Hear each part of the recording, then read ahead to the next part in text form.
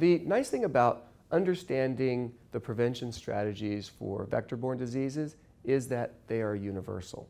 So when you explain to your patient how to wear insect repellent, how to use permethrin, those strategies work to protect them against dengue, against Zika, against chikungunya, all of the different types of mosquito-borne diseases. Those same vector-borne precautions work just as well for all those.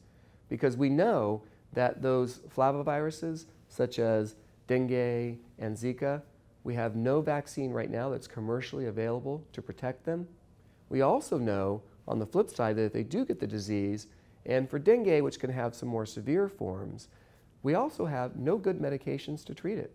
So when I explain to people, I say, so for dengue infection, we have no vaccine to prevent it, we have no medication to treat it, so the name of the game is, don't get it.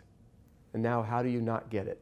And that usually gets their attention. So now you can start talking to them about the insect repellent, about the insecticide, the importance of it, application, so that they don't end up getting a mosquito bite.